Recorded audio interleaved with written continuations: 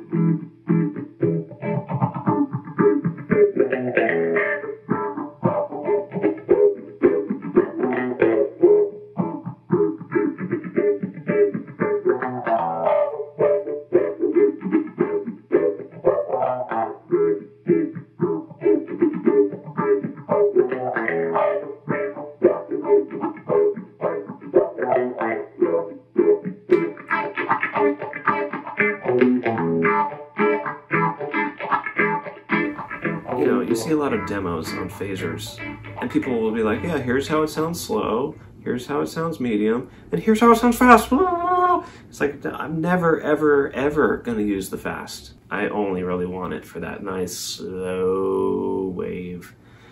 And there's actually a trim pot in here that you can adjust the biasing on the transistors, and I have it turned down probably lower than like a stock phase 90. I have it turned down pretty slow. So I mean if I turn this thing all the way slow, it's like